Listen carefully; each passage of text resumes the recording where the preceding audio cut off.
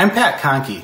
I was an evangelical pastor in Minnesota for 20 years, and I've been active my whole life in the pro-life movement and as a conservative Republican voter ever since Ronald Reagan. I stayed out of politics the whole time I was a pastor, but I'm speaking out now because so many evangelical leaders are supporting Donald Trump. And I have to ask, how did we start by serving a man who hung naked on a cross, but ended up serving Donald Trump? I've heard lots of Christians say that they can't speak out against Trump because they say an attack on authority anywhere is an attack on authority everywhere.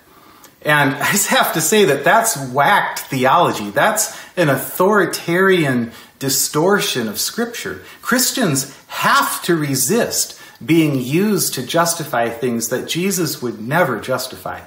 This president is using us, and he's playing on our tribal fears in order to stay in power.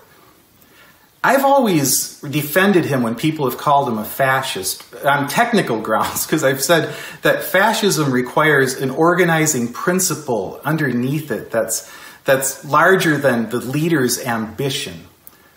But lately I've heard Christians say that Trump is God's chosen man to protect the Christian church. And I find that really troubling.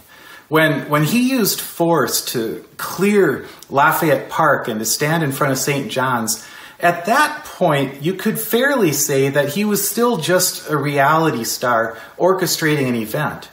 But the moment that he held up that Bible, he revealed his organizing principle, and he revealed that it's to protect white evangelical culture.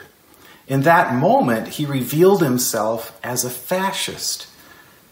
In 2016, I didn't vote for Hillary Clinton or Donald Trump. But in 2020, I'm voting for Joe Biden because Christians cannot be complicit in what this president is doing.